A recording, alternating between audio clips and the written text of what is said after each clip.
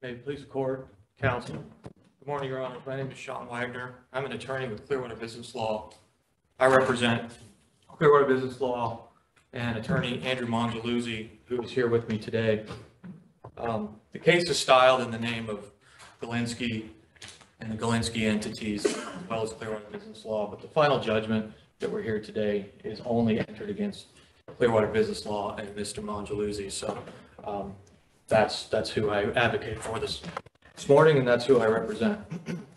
The facts of this case. Hang on, sir. You're going to reserve some rebuttal? I'm sorry. Yes, Your Honor. 5 minutes, please. 5 minutes? Yes, please. All right. Go ahead, please. Appreciate the reminder. The facts of this case, when you boil them down, are pretty simple. Case went on for about 2 years. Both sides made significant accommodations when it came to scheduling discovery depositions. There were significant delays in the initial discovery deposition schedule due to the conduct of the appellee's counsel.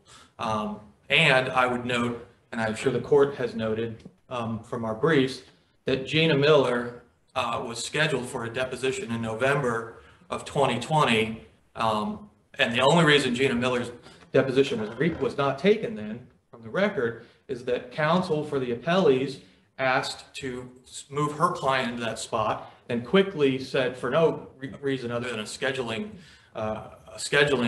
mix-up or a scheduling issue, that as you read the record in this case, it's abundantly clear. There was a whole lot of back and forth between these lawyers. I need more time. You need more time. I'll give you more time.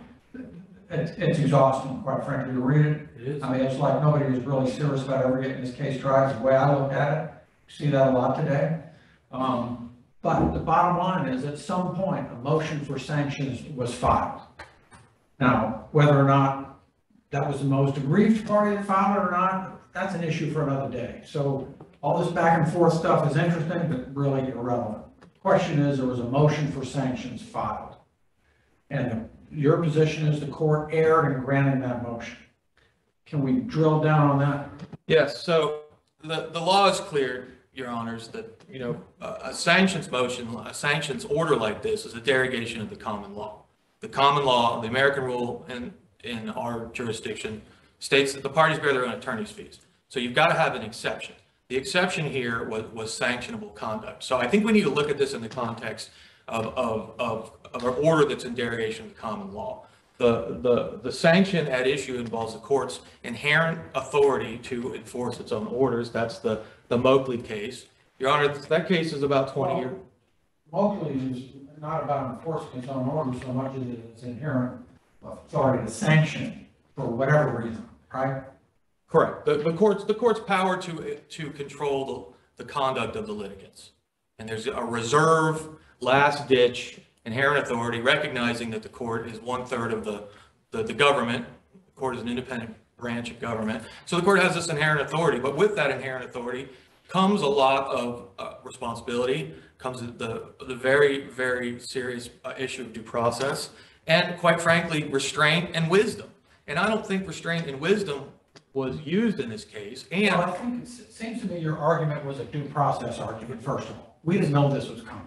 it is. And then second of all, I thought your argument was you didn't comply with Moakley. You didn't make the findings. Does that sound familiar? I think I've heard that today. Yes. So the first argument, and obviously the most important argument from our perspective, is that on November 17th of 2021, the court held a telephonic, non-evidentiary hearing on a motion for sanctions. The motion that was before the court was a motion for sanctions against defendants. And in that case, the defendants were Ryan Galinsky, Galinsky Tax Advisors, and Galinsky Tax Prep LLC. Mr. Mongeluzzi was not noticed that he or his firm, Clearwater Business Law, was the subject of sanctions. So he sent an associate to the hearing, not an evidentiary hearing. So let me get this right. A motion for sanctions coming down against his firm, and he sends an associate to him. It wasn't against his firm, it was against his clients. I mean, that's not really a legal issue before us, but it's a head scratcher. Well, yeah, I mean, I think there's a fundamental difference, Your Honors, if you're going to send an associate to represent your clients, and she very clearly represents the clients, as opposed to if you think you're the target for sanctions. I think the point Judge Morris is making is when you get to the point where your client and you're the lead lawyer representing this client is apparently facing the possibility of sanctions, that's the time the lead lawyer needs to show up and be the face of the client, hold the flag, so to speak. I think that's, I don't want to speak for it, I think that's the point Judge Morris is making. It's a fair point, you know, and I wasn't with the firm then. You know, I can just tell you that there are other issues that would be involved if the lawyer, him or herself, is facing sanctions. That lawyer may actually want to give the client some advice, maybe advise the client to retain independent counsel. That lawyer might want to retain his own counsel, or at least make a more informed decision about who to send. So that's why the notice is important. And notice wasn't provided here. No matter how you slice it, the motion itself was against the defendants. There was no, and the case, Your Honor, that's right on point, Your Honor, that's right on point, is the Rufin case. That's a second DCA case where Attorney Rufin was, the motion was styled as a motion for sanctions against Attorney Rufin's clients, and somehow after the hearing, she ended up being sanctioned under Moakley, and this court reversed on due process grounds. That's a very factual similar case. The issue of entitlement was determined early on at the initial hearing. It was revisited, right? It was not. So Was it revisited at the rehearing? no. So what happened? I read the transcript. It seems to be that it was revisited. I would respectfully disagree, and I'll tell you why I would disagree. What happened was after Mr. Mongeluzzi read the transcript of the first hearing, he filed a motion for rehearing or reconsideration, asking the court to what he said in the motion was conduct a proper evidentiary hearing. Mr. Mongeluzzi was asking for an evidentiary hearing. The court considered the motion, said, I'm not going to reconsider my ruling, and I'm granting your motion for rehearing, I'm not considering my ruling, essentially denying the actual request. The request was schedule a full evidentiary hearing on the entitlement, and the court basically said, no, I'm not going to reconsider my ruling, and never granted Mr. Mongeluzzi a full evidentiary hearing on entitlement. Then we get to the third hearing. That was the only hearing where there actually was what we would consider to be a full evidentiary hearing, where witnesses are sworn, cross-examination is allowed. And at that hearing, the court said very clearly in two places, Your Honors. One, at that point, I was involved at the trial court level, and I was cross-examining counsel for the appellant. The court cut me off, just said stop, basically, and said, you know, I appreciate that you've gone down this road for a while, but again, today it's only about who pays and how much. That's a paraphrase. That's not the most important statement the court made. When the court was ruling, Your Honors, the court said, this is a quote, the underlying entitlement issue, though, is moot for today's hearing because that was already entered by the court earlier, even though it wasn't reduced to writing. So respectfully, Judge Smith, to answer your question, the court never conducted an evidentiary hearing on the question of entitlement. And if I could analogize it, a sanctions proceeding, which is just like a... But up until the point of the final judgment, there is, as much as everybody tried to get a written order and partial order was never entered on entitlement. Is that fair? A partial order, I don't agree with that. I think the judge had ruled. There is an oral ruling. There's an oral ruling. The court, and there was a written order. There was a written order. On specifically the entitlement? On entitlement. It happened earlier in the case.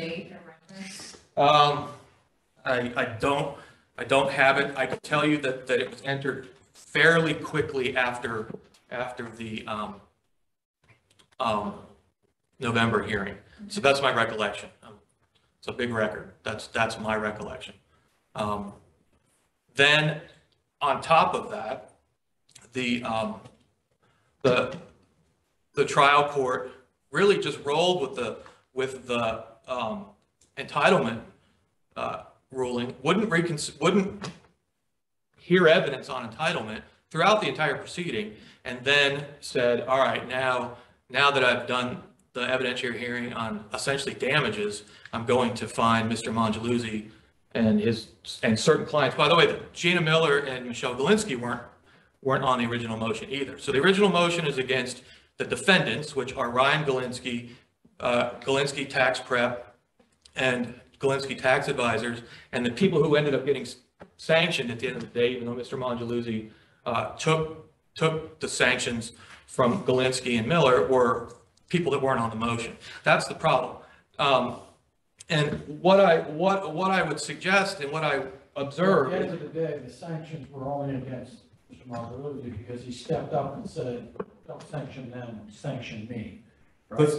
A portion of the sanctions were against Mr. Mongeluzzi that would have gone to Miller and Galinsky. What the court said is he would have sanctioned Miller and Galinsky, Mr. Mongeluzzi and Mr. Mongeluzzi's law firm, but for the fact that Mr. Mongeluzzi accepted the sanctions for Miller and Galinsky, 100% went to Mr. Mongeluzzi. We don't know what the percentage is. It's not really important from my perspective. But it's clear by the court's ruling that Mr. Mongeluzzi was going to get sanctioned for some portion of that conduct. And the fact that Galinsky and Miller aren't here is because Mr. Mongeluzzi said, whatever percentage you're going to assign to them, assign to me instead. And that's really where that went. So I'd like to focus in on one of the things that the court said very early on, and that the opposing party has focused on quite a bit. And that is that the court only made a finding of entitlement at the first non-evidentiary hearing and reserved two things for the follow-up proceedings: how much and who pays. And I'd like to analogize a sanctions proceeding to any civil lawsuit. Let's call it a tort lawsuit. Can we go back a moment Yeah. to the facts and address something I don't know that you've addressed, but the court seemed to take issue with the fact that this deposition was canceled because the attorney had another matter, okay? It had to prep for another matter. And that's why the deposition was canceled. I think the court focused on that. Yes, it did. So, you know, and looking what was happening here, could the court not, based upon the statements of the lawyers at that initial hearing, I mean, I kind of see what the court was doing. He's frustrated with what's going on. He hears from the attorneys. You know, they're telling the court what happened, and then, you know, then comes the ruling on entitlement because there's an admission, basically, of what happened and why that deposition was canceled. Well, I would disagree that there was an admission because Mr. Mongeluzzi, I know this seems hyper-technical, but it really goes to the heart of the due process problem. Mr. Mongeluzzi and Clearwater Business Law were not there. They weren't present.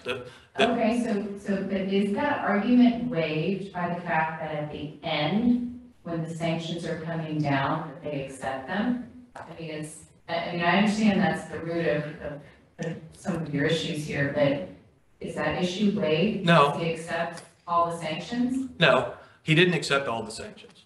What he said and what the record shows is that the court specifically said, I would apportion.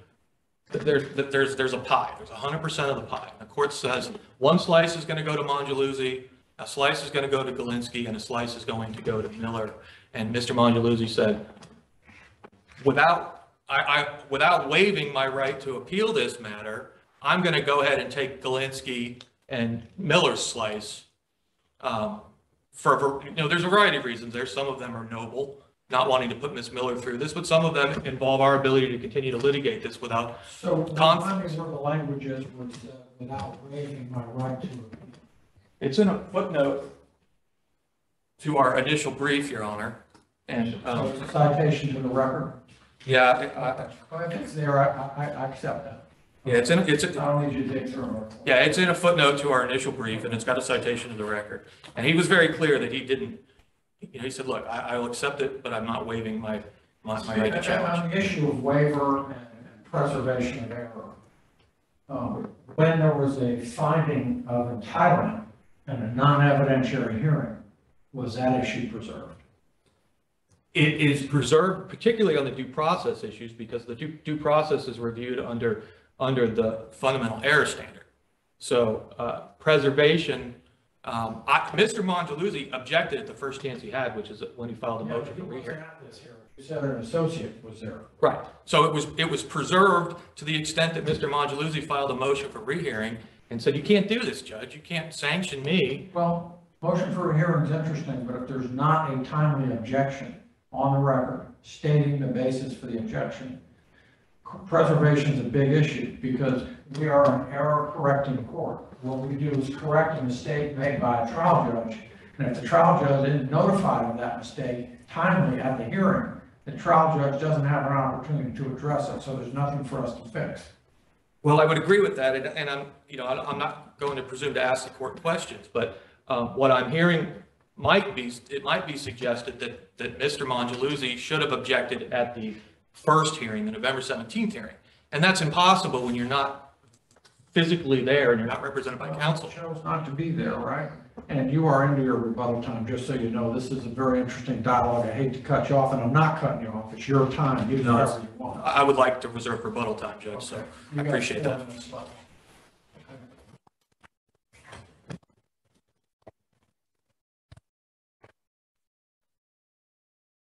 Good morning, may it please the court. I'm Shireen Vesley. I represent the appellee, Florida Tax Advisors. With me is Shannon Gardner, who is a principal with Florida Tax Advisors. Thank you for your time today. Before you is the question of whether to reverse or affirm Judge Ramsberger's 9-page order awarding attorney's fees and costs as a sanction against Mr. Mongeluzzi and his law firm. Under the facts and the law, we believe it should be affirmed. Well, let's talk about the entitlement hearing that happened and has been challenged. Thank you. I mean, why shouldn't we overturn it on that alone? Really, an evidentiary hearing should have been had, shouldn't it? No, Your Honor. And let me explain a few things. One is Judge Smith asked if a partial order was entered on entitlement. It was not. I don't believe Mr. Wagner meant to misquote the record. There was not an order entered after that first hearing. In fact, Judge Ramsberger, in his order on his motion for rehearing, said this in his order: the court will enter one order that encompasses all matters related to the requested relief of sanctions after a subsequent hearing, which will contain all necessary findings regarding entitlement and determinations of who will be responsible to pay such actions and respective monetary amounts. It was understood that there was going to be one order at the end of all of these hearings, and that's what occurred. So at what point was there an evidentiary hearing on entitlement? There was an evidentiary hearing on entitlement at the final hearing on June 30th and July 1. And to answer Ms. Smith's other question, entitlement was revisited. And this is what Judge Ramsberger had to say about that during the hearing. He expressed that his previous oral pronouncement on entitlement dovetailed his pronouncements at the evidentiary hearing as required by Moakley. And he said, quote, so it's a blending of the previous hearing on entitlement with today. Well, let me ask you this. It does seem in reading the record, and I understand it wasn't a partial order entered, because we all know what that means. If there is the order entered in that motion, the hearing is denied. But entitlement ruling is still, it's the same from the beginning that the court entered its oral ruling about entitlement. And then you go through the transcript and you see the court say, okay, I've now been given more information. And the court says, well, I want to make sure I'm thorough with my findings, but it doesn't seem to me that the court is open to changing its mind on entitlement. It seems that the hearing just more solidified that entitlement was right. But that said, at any given time, could the court have changed its mind on entitlement because we don't have an order? At any given time, the judge could have changed his mind. And I think if there's any error that might have arisen from the trial court's initial determination on entitlement only, it was certainly cured or harmless by the time we get to almost a year later from his first order requiring a deposition. It's almost a year later, we have a full evidentiary hearing, 4.5 hours, where Mr. Mongeluzzi's 8-page affidavit with 47 exhibits is accepted into evidence, where he testifies, where I am cross-examined, where we each bring our experts, and all documentary evidence that we want admitted is admitted, and the judge considers it. And he stated on the record that he considered it. And so I think what we have here is the trial court's acknowledgement at the evidentiary hearing that the issue of entitlement has dovetailed. That's exactly the term he used with Moakley. And it shows that the trial court would have found entitlement anyway. And so we have cited the Special versus West Boca Medical Center case, 160 Southern 3rd, 1251 Florida Supreme Court case. Harmless error occurs when there is no reasonable possibility that the error contributed to the verdict. He didn't enter an initial order on the November 17 hearing. These issues carried through, and Mr. Mongeluzzi got exactly what he wanted, a full evidentiary hearing on the issue of whether he or his firm should be responsible for sanctions. And then after we do all of this, what Mr. Mongeluzzi says is, if anybody's going to be sanctioned, well, first he says nobody should be sanctioned. And the court in the hearing recognizes that. The court says, I recognize you don't want anybody to be sanctioned. Of course, that's entitlement. But then Mr. Mongeluzzi says, if anybody's going to be sanctioned, it should be me. And then Mr. Wagner takes it further regarding who should be responsible. It's not just that Mr. Mongeluzzi should accept the sanction amount for everybody. They go so far as to say that the deponents are not responsible. Mr. Wagner says, quote, so Judge, to clarify Mr. Mongeluzzi's position and my position here today is that Mr. Mongeluzzi doesn't believe that he did anything wrong. He believes he's solely responsible for what the court believes he did wrong, and he does not believe that Gina Miller and Michelle Galinsky had any role in any of the actions that caused the delay of the depositions. So yes, he is 100% responsible for the actions that you heard testimony about here today, and the other deposition and the other hearing. What you heard was that they didn't even participate in rescheduling the depositions to not be in there. So they go even further than just say, we'll take the sanctions. They say that these people are, the deponents are not responsible. Now, I know your honors know there's no dispute. This is an abuse of discretion standard. Judge Ramsberger did not issue this 9-page final judgment lightly. At the end of the hearing, his ruling went on for 13 pages, based not only upon what he saw in the final evidentiary hearing, but his observations for this year-long period regarding these depositions. And he put that in the order, he put that on the record. This final judgment was entered after 3 hearings and a 4th full-blown evidentiary hearing, after the court admitted every piece of evidence that was offered by Mr. Mongeluzzi and his firm.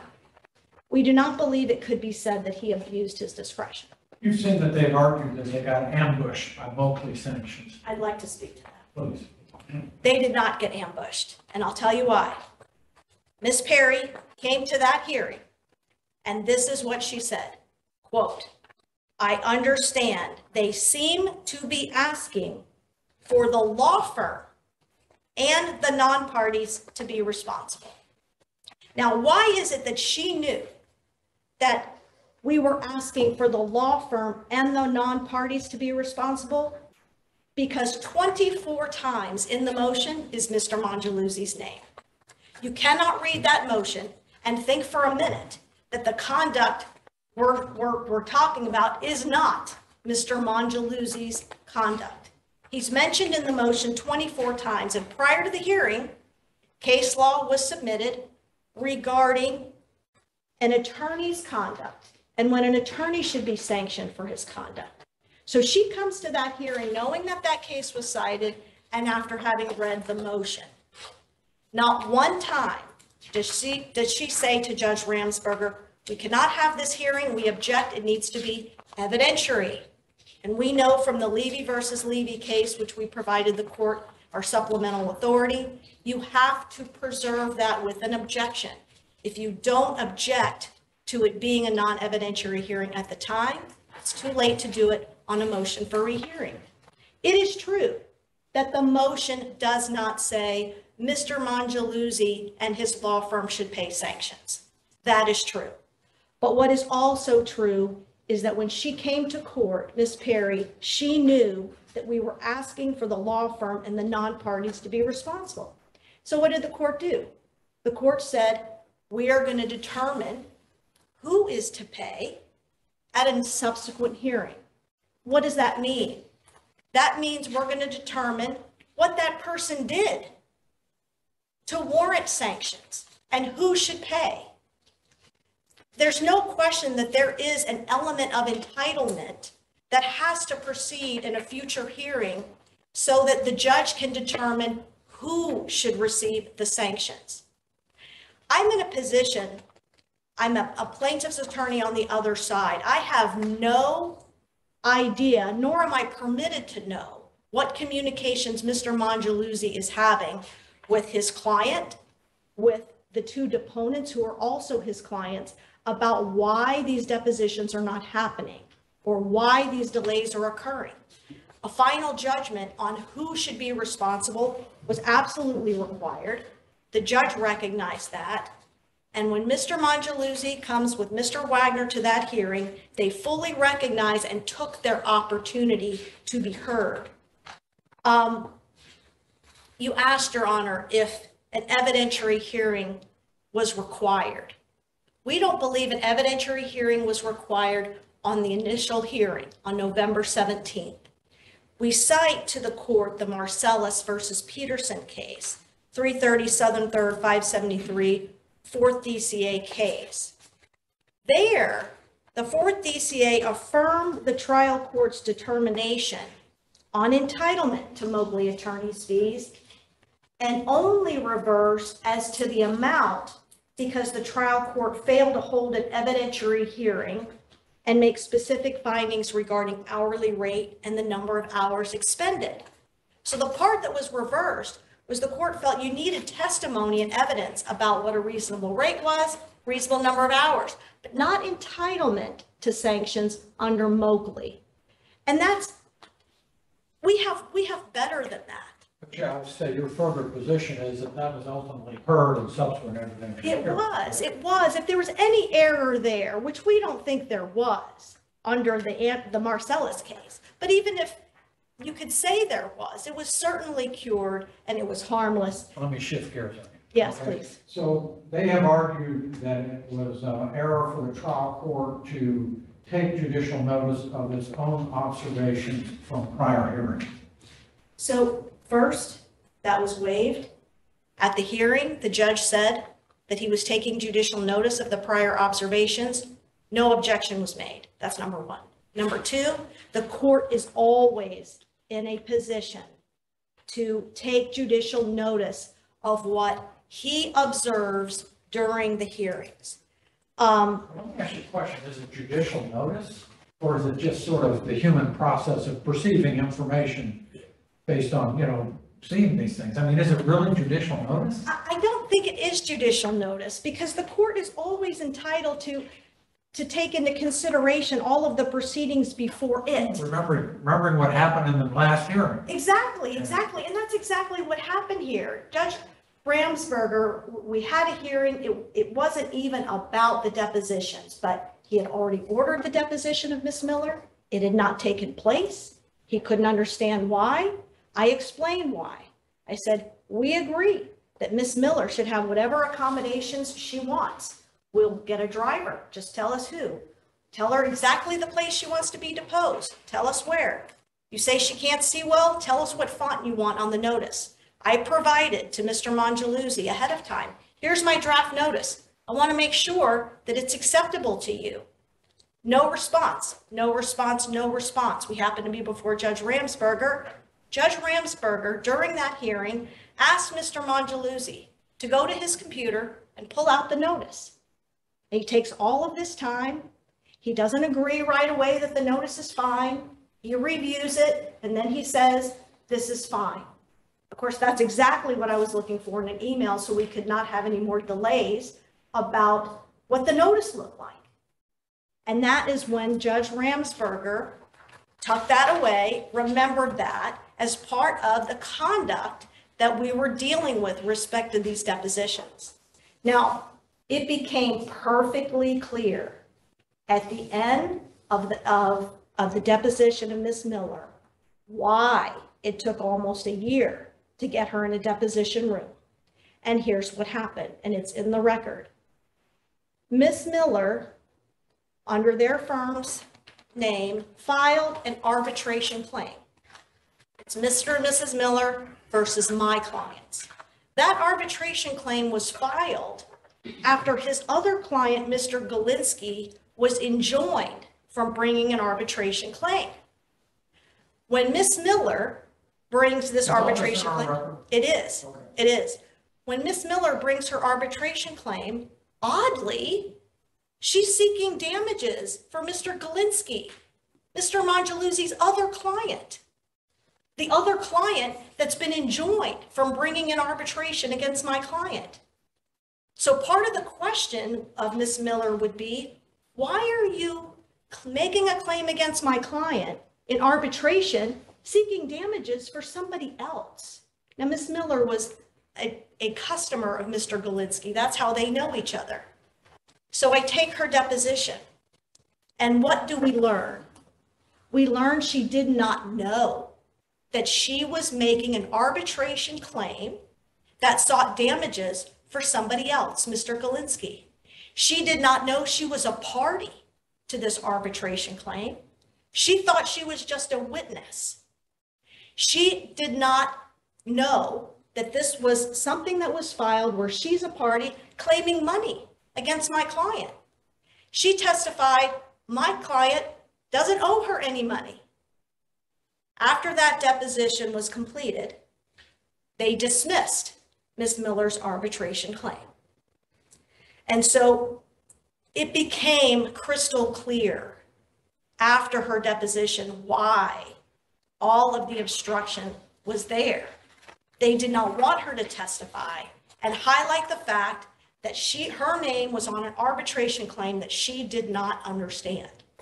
She said under oath in her deposition that the first time she saw that arbitration claim was 2 days before her deposition. And of course, this is the deposition we had been looking for many, many, many months. And they asked me in the final hearing, why is it that you believe sanctions should be entered in relation to the Gina Miller deposition? And I testified. It's because I believed it was intentional, and I believed that they did not want to see the Miller deposition see the light of day. And so that was such bad faith conduct. And we were already at bad faith conduct before we even got to that deposition.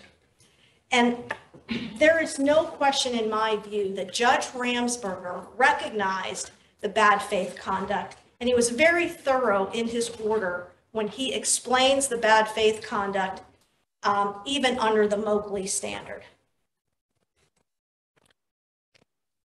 Your Honors, I don't know if you have any other questions, but I will say in response to your initial question of Mr. Wagner, you mentioned it was a head scratcher as to why Mr. Mongeluzzi did not attend the November 17 hearing.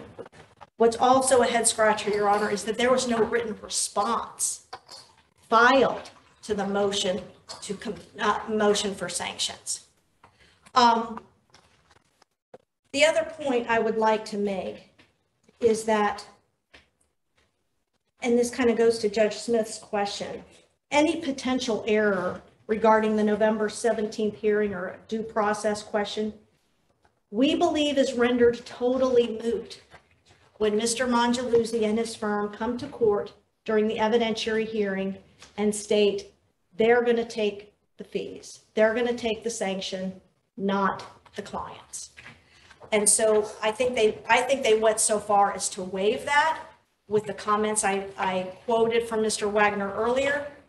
And that's all the questions I have on that, or all the answers I have on that. But I would like to say, Your Honors, that we ask you to affirm Judge Ramsberger's ruling, and we also ask that you please find that appellate court fees should be entered in this matter, and allow the trial court to enter those, because this is just an extension of the conduct that my client has had to pay for.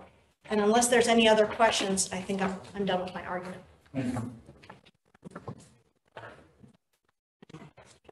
You have 4 minutes. I think you heard from counsel's able presentation what the problem is, Your Honors. When did we get an opportunity to challenge Judge Ramsberger's personal observations? When did we get an opportunity to challenge these scurrilous and vicious allegations of misconduct with Ms. Miller? The record reflects the party who gets the microphone. And in this case, we didn't have the microphone because we didn't get an evidentiary hearing. I would have loved to know in advance that Judge Ramsberger was going to make those observations. There's no transcript. So the best I could have done is call the witness, called anybody who was there, tried to find circumstantial evidence to make our point. But we didn't get that opportunity. And Did you get the opportunity in the affidavit that was filed by Mr. Mongeluzzi? Well, we didn't know he was going to do it because he didn't do it until final judgments, and the affidavit came before the final judgment. I know, but tell me what you were not allowed to provide in the affidavit. What we weren't allowed to provide in the affidavit is an opportunity to cross-examine witnesses, call witnesses, conduct a full evidentiary hearing. I don't interpret the law to. Okay, so based on what you're telling me, am I correct in my understanding that you put forth everything you needed in his affidavit? The affidavit was in support of a motion for rehearing. The motion for rehearing was asking for an evidentiary hearing. So it has to be considered in that context. Judge, give us a full evidentiary hearing. We weren't expecting to be able, I don't believe that we were expecting that was going to be our opportunity to have an evidentiary hearing. The hearing was on entitlement. The rehearing was asking for an evidentiary hearing on entitlement. And we were asking for an opportunity to do what we did in the final hearing, to present witnesses, to cross-examine the witnesses that were against us. And I will say this again to the court. This is what Judge Ramsberger said when he was ruling at the final hearing on the issue.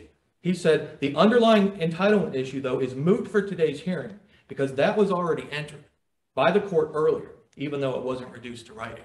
So if you're in a hearing and that's your first opportunity to present witnesses and have a full-blown evidentiary hearing on the issue of entitlement, and the court tells you at the end of the hearing it's moot, then I don't think you've gotten full and fair due process. The due process is the opportunity to be heard, and it's a meaningful opportunity to be heard, and it's a meaningful opportunity to be heard before rights are decided. And before rights are decided are during the entitlement hearing. You can't say that rights weren't decided. We would have challenged entitlement. And I'll tell you another thing we would have challenged. We would have challenged this idea that Gina Miller didn't know what she was signing. It's a very selective use of her deposition. What also happened, Miss Miller is now in her late 70s, early 80s. While this was all going on, her husband, Michael Miller, died. Michael Miller signed the arbitration documents. Miss Miller said in her deposition, I'm not saying I didn't read it, but I think my husband read it more carefully than I did. So it's entirely unfair now that Mr. Miller isn't alive and able to come in here and tell us what he understood about it, to take Miss Miller's statements out of context and then try to make it look like bad faith conduct. And I'm not here to litigate the case on a factual level. the point I'm making is you're vulnerable to these kind of skewed personal attacks when you don't have a full opportunity to be heard, a meaningful opportunity to be heard, and full notice of what's going to happen. And that's what happened here. We were always one step behind because we didn't know we were the subject for sanctions. You wouldn't tolerate it if a plaintiff in a tort case came in and person A was sued for tort. The court made a partial judgment on liability. I'm going to find there was negligence here. We're going to figure out who pays and how much later. And then person B ends up, who isn't even involved in the lawsuit when the liability finding is made, person B ends up paying the damages more. Well, I'm not trying to indulge you, hoping you wind it up, but you look like you're building up, so. Thank you, Your Honors. Not gonna lie to you all, these are very unpleasant cases, and you get more and more and more of them. But I know they're not pleasant for you either. I know both sides probably didn't even want to come here today and argue this case. But I appreciate what you did, and it'll help us sort it out, okay? Have a good day.